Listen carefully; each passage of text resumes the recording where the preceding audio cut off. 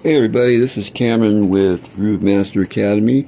I'm here with my feline overlords, Heart of Darkness and Heart of the Sky, in the Galactic Library Band Room. If you want to skip this part and get right to the meat of the video, check the timestamps and you can go right there.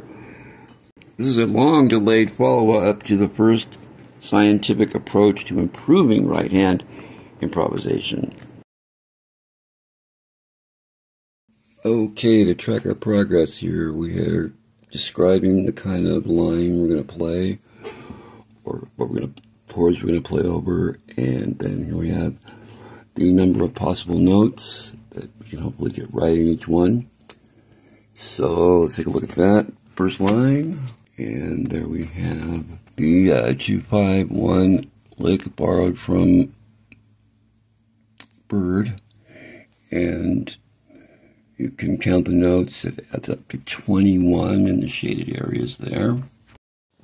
And this is the second 2-5-1 we're going to pull out for this part of the tune, this section of the video. Alright, let's go to the tape and see how we did on the first run. So I got off to a slow start here. I have to play that minor 7 twice. Here we go. Okay, that was good, but fell apart right there. So I got it through. Yeah, I got the Bebop dominant scale in on that G7. And not bad on the major 7 chord.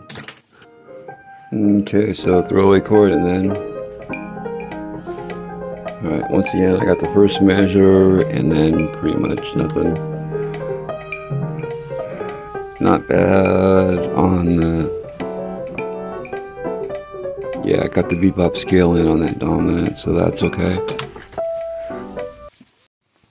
Okay, so in the interest of actually completing something like this video, I'm just going to strip it down and take a look at those first 2-5-1s.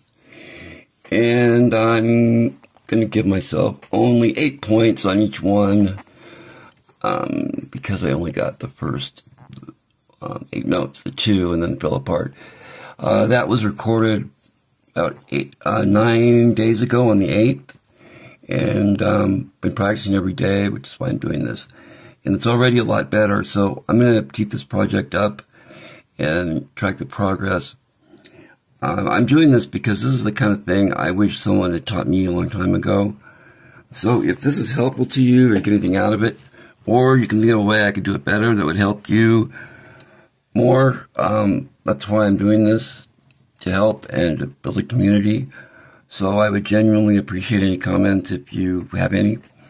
Okay, and if you got something out of it, subscribe would be nice too, or helpful. Thanks. This is Cameron. Talk to you later. Bye.